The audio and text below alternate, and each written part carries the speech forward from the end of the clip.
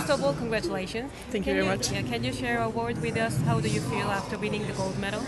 I'm very excited because this is my 4th Grand Prix since last year. This is my first gold medal. This is what I worked for. I had this year a lot of championship, but this one like this, G4, first time so big and 40 points, I'm very happy. So we are pretty sure that you are working hard for the preparation of the Rio Olympic Games as well. So compared to your previous preparation for the London 2012, what is kind of different in your preparation?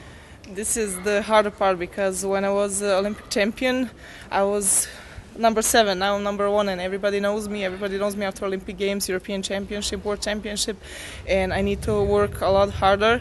With my coach, we travel all around the world because of competition, because of points, and so many hard trainings. But it's working now.